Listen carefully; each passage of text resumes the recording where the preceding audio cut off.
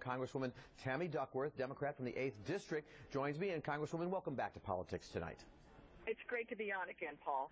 So, first of all, let's explain for those who may not know what have happened. I've just said rates have doubled. That indeed really did happen today, right? It sure did. They went from 3.4 to 6.8%. So those students who are getting student loans from now on will be paying double the interest rate. And so obviously one will have to blame Congress because Congress didn't take a vote. Who gets the blame for this one? Did John Boehner not call it to the floor for a vote? Where does the blame go? Well, the blame goes right now to the minority of the Republicans who refuse to come up with a cap. The president and the Senate actually agreed on a fix to this, which is to tie it to market rates or interest rates. That means that the interest rates would raise, but at least have a cap so that they can't go above a certain percent. Unfortunately, we have a group of Republicans in the House who refuse to put a cap. And the problem with that is once you tied student loan interest rates to a certain rate and then you don't put a cap on it, it could go up above 8%, and we don't want students paying that kind of a rate. And indeed, it's not a Democrat versus Republican thing here, too, right? Because the White House is actually more in line with the moderate Republican position here. The White House certainly is more in line with the moderate Republican position. I personally think that supporting student loans is a way that we can invest in our nation and investing in our future. So I don't have a problem with keeping them lower than the market rate because it is an investment. These students who get this education will pay back far more in their productivity over their lifetime if they have these degrees than if they did not. Now, one argument I've heard some of your colleagues say is, the banks are getting rates at a lower percentage than all of this. If we can give banks that rate, why not give students that rate? Of course, one argument there is perhaps banks are a safer investment and maybe larger investments for the country. Is that a viable argument? Paul, I don't think that's a viable argument. Student loans is students are not allowed to enter into bankruptcy with student loans, so you will pay your student loans back. It might take you 20, 30, 40 years, but you will pay it back. The government is making a huge profit on student loans. It's literally in the tens of billions of dollars that we make back as taxpayers from the interest that we charge students for the loans that they get for their education. Now, of course, Congress always takes everything to the 11th hour. Here they've gone past the midnight hour, if you will. But they can undo this, correct, after the 4th of July break? Absolutely. Congress, at the very least, should be putting forward a stopgap measure, a temporary freezing of the rate, keeping it at 3.4% while we work out a deal. I hope Speaker Boehner will do that. If he puts something up, even if it is temporary, while we work out a deal, I'll vote for it because we have to support our students. And is it your expectation that the minority of Republicans who were creating this problem in the first place won't be enough to stop that kind of fix? I really hope not. I really hope that they won't be able to stop it, Paul. I mean, this is really just common sense. This is going to cost, our students thousands of dollars at a time when our economy is just starting to grow again. We want kids to enter the workforce with all of the training that they need to be competitive, not just here but internationally. And I just can't see that, why anybody would want to stand in the way of that. Well, I agree with you on that. Now, the immigration bill's coming your way. The Senate passed it, not at the numbers they had hoped for, but still significant numbers. And yet the House Republican leadership doing a lot of squawking, saying, we're not going to debate the Senate bill. We're going to do our own thing, and we're going to take it, as Congressman Peter Roskam says, in bits and pieces. What's your thought about that? To me, it sounds like get ready for nothing to happen. I think you're, again, dead on the money there, Paul. Let me tell you, everybody that I talked to, I had a roundtable recently on immigration, and we have 38 organizations there, ranging from the conservative chambers of commerce all the way through to the ACLU. And every single one of my constituencies have said, please do comprehensive. Don't do it piecemeal. Please do a comprehensive bill. This is what we need.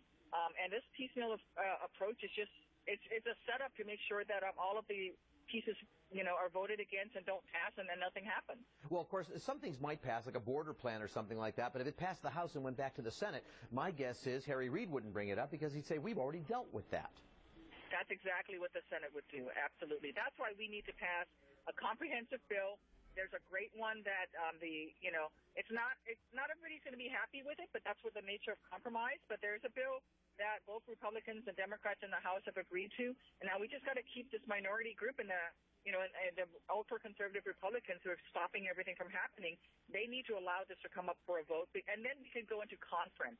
and work out the differences between the House and the Senate bills. Do you have some hope? I mean, as much as we both said, it looks like it's going nowhere. But when push comes to shove, do you think the leadership will move off it? And the reason I say that is because Republicans know very well if they don't have some kind of shift when it comes to the Latino vote, they're never going to win in 14 or 16 in those elections. They know that. They've got to do something. You know, I think, Paul, if we can show that the piecemeal approach won't work, if they try to bring it up piecemeal and everything fails, that they might try the comprehensive plan. That's sort of what happened with the Violence Against Women Act. They brought up their House Republican version, which was atrocious. It could not pass, and then only then did they bring up the Senate version, and we passed the Violence Against Women Act. So maybe, we got to allow them to go through the gyrations of the piecemeal approach before we do the Senate. But right. I think this is too important an issue to be playing these political games with. Something that didn't pass last week, it was absolutely fascinating, the Farm Bill. There's always a Farm Bill. It always passes. It did not pass. This time around, it got all wrapped up with food stamps for people in need, and it didn't pass, and Eric Cantor made his way to the podium and blamed Republicans, to which, of course, Steny Hoyer, the Democratic leader, said, hey, don't look at us. What really went on there? Well, so I was one of those Democrats that was going to vote for the Farm Bill. I am, after all, from a farm state. Yeah. And on that last day, in those last hours, they managed to push me away from voting for the Farm Bill. It was atrocious in that it had $20 billion in cuts to the food stamp program. But then they started adding really obnoxious requirements. And Eric Cantor is one of the culprits in this. His bill the bill that he pushed was going to require you to be working in order to obtain food stamps. Now, my dad had lost his job in his 50s, and we were on food stamps. And the reason we were on food stamps was because he'd lost his job. So to say that if you don't have a job, you can't get food stamps is idiocy. These people are on food stamps because they have a hard time finding work or they're underemployed. And some would ask, why do those two things even go together? Why is the Farm Bill tied up with the food stamp program? They're separate issues. Well, 80% of the Farm Bill is actually supplemental nutrition programs, the food stamps or the women, infant, and children programs.